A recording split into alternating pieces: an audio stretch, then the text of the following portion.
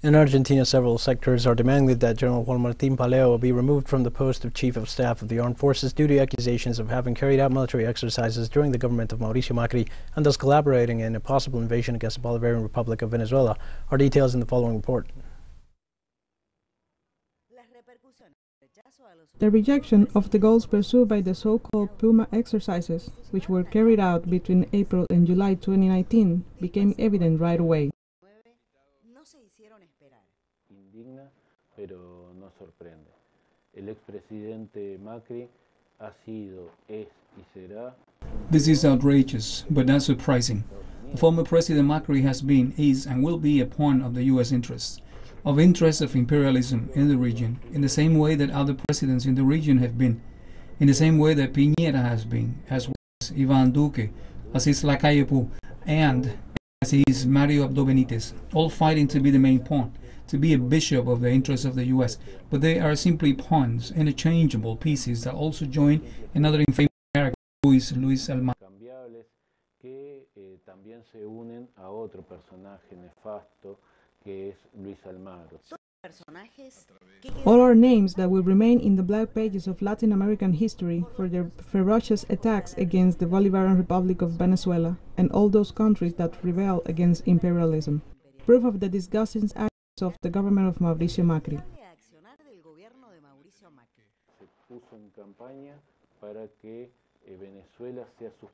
He campaigned for Venezuela to be suspended from Mercosur. He campaigned for Venezuela to receive sanctions in the American states. Accompanied by this shady character that I mentioned today, Luis Almagro, he launched a terrible campaign to attack Venezuela in every way possible, and not because Argentina had any interest in confronting Venezuela, because the interest in confronting Venezuela came from the U.S. State Department.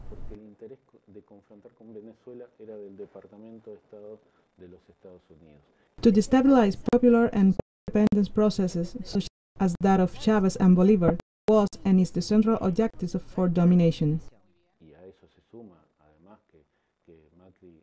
And in addition to that, Macri joined the Lima Group and other similar spaces to attack Venezuela. Now we find out and prove that what many researchers and many journalists had denounced was true. That is to say that Macri also wanted to collaborate with a military invasion.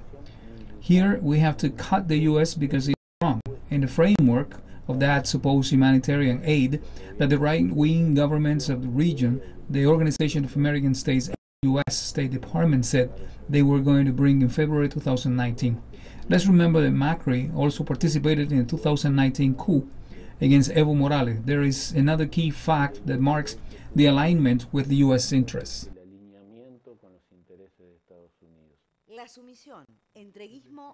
Macri's foreign policy has been characterized by submission, surrender, and collaboration in coup d'etat, attempted invasions, and the disintegration of regional processes.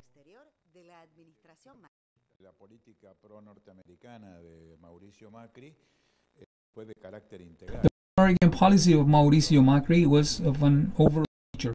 It was diplomatic, political, economic, with the immense foreign debt that they left us and that now puts the country practically in ruins. Furthermore, the military aspect of these exercises directed by the U.S. Southern Command indicate the level of submission to policies of Washington. Then, the facts that the Argentinian army has carried out exercises for invasion of a brother country of Latin America is not only a political and diplomatic outrage, but also an aggression against the tradition of the embrace of San Martin and Bolivar in Guayaquil.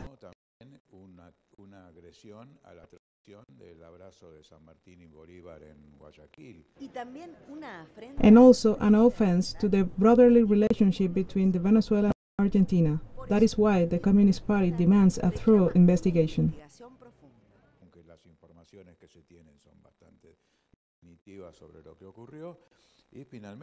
Although the information is quite conclusive about what happened, and we are directly asking for the removal of General Paleo, who directs his military exercises and who is currently the head of the Joint Chiefs of Staff, which is the area where the three armed forces of the country, the Navy, the Air Force, and the Army, are coordinated. So we believe that for him to be heading the Joint Chiefs of Staff after having had these practices contrary to Latin American and Caribbean unity, especially when Argentina is chairing CELAC, is truly barbaric. It's a scandal.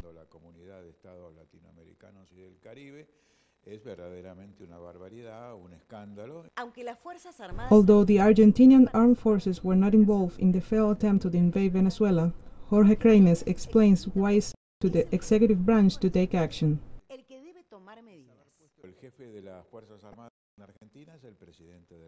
The head of the armed forces in Argentina is the President of the Republic, who can decide on these matters. On the other hand, if it had been decided to finally put them into practice, the military movements would have to be authorized by the Congress of the nation according to the Constitution. But in all of these, there was a secretive and hidden way of conducting these type of actions that put at risk the whole policy of the country, the prestige of Argentina, the friendship with the people of America and Latin America. So we believe that the response that the government has to give is to remove the head of the Joint Chiefs of Staff from his post. The failed involvement of the Argentinian armed forces in the attempted invasion of the Bolivarian Republic of Venezuela has its arguments, according to Craines. All assumptions were false. That there was going to be a mandate from the United Nations turned out to be false. That there was no dialogue with the opposition in Venezuela turned out to be false. Because dialogue is taking place and the opposition took part in the recent elections, and because in Venezuela there is democracy that does not copy the U.S. model of democracy, but is a homegrown democracy which belongs to the Venezuelans, and that people are supporting the Bolivarian revolution. So all the hypotheses that justify these exercises are absolutely false and could not be put into practice. But on the other hand, the government in Argentina has changed, so it is clear that the central responsibilities lie with the government of Mauricio Macri and the entire alliance of Juntos por el Cambio.